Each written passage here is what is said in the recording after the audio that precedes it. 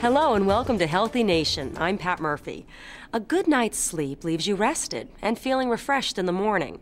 But it isn't just about how much sleep you get. It's about how much of the right kind of sleep you get, even if it's only 4 or 5 hours. Sleep problems can happen for a lot of reasons, and there are ways to get the rest that you need. The first step is figuring out the source of your problems. Here's Dr. Holly Phillips on what happens when we sleep. We all have our own biological rhythm or internal clock. It's called the circadian clock, and it regulates the way our bodies work throughout the day. It governs brain activity and hormone production, and it's also responsible for making us alert during the day and sleepy at night. The circadian clock is located in the hypothalamus section of the brain. It's only about the size of a pinhead, but the tiny bundle of neurons controls almost 1/3 of your life, your sleep. The circadian clock controls the release of melatonin. This is a hormone that makes us drowsy.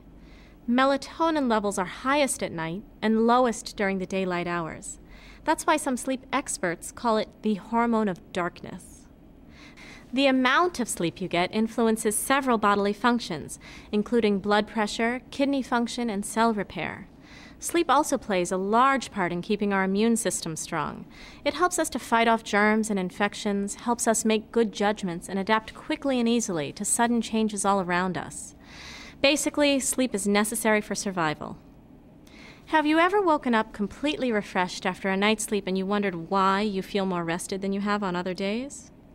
Let's see what a healthy night's sleep looks like. The sleeping process is made up of 5 phases of sleep that cycle throughout the night. The first phase is light sleep, when we can be woken up easily. Sometimes people feel the sensation of falling during this phase. During the next phases, the brain waves slow down until they reach what is called the delta phase. This is when we sleep most deeply. The last phase is REM sleep, or rapid eye movement sleep.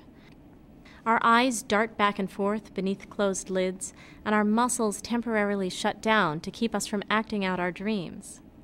And we're most likely to remember our dreams if we wake up during this state, since it's the closest phase to being awake. During the night, you'll cycle through the stages of sleep as many as 5 times. You may even wake up between cycles, which is completely normal. The first cycle is about 100 minutes, with only 10 minutes of REM sleep. But in each cycle, you'll start to get more REM sleep, so that your last cycle includes about an hour of REM.